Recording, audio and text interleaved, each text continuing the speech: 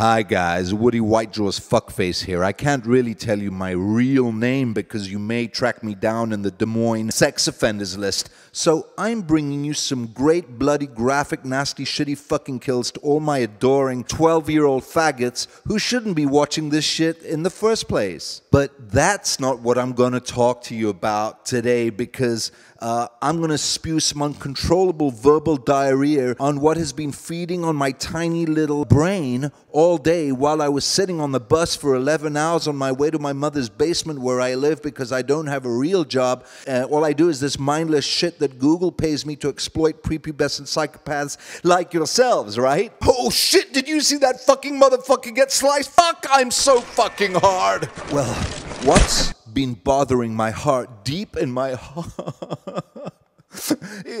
what has turned this community that I love, that we love, upside down this summer. That evil motherfucker, Alki David, who's gonna stream a suicide live this weekend, this Friday at 9 p.m. on his website, battlecam.com. The ethics, right, by which we in the community live by. We're far too delicate and loving and spiritual and awesome. Yes, awesome. I'm so fucking awesome. Touch me. Oh yeah, that's good. Oh shit, I could get arrested for that sort of thing. Shamon! Anyway, that evil bastard, Alki David, who organized the gaming leagues that I didn't get selected for, so I'm gonna be a total asshole and pretend like I give a shit about this crap, because if I lose subscribers, then Google won't pay me enough money and Machinima won't blow me hard enough, and I won't be able to get more zit cream for that throbbing sensation on my dick that feels like fire when I pee. Sweet cowabunga, motherfucker! Oh, I fucked your mama and then your dad for good measure.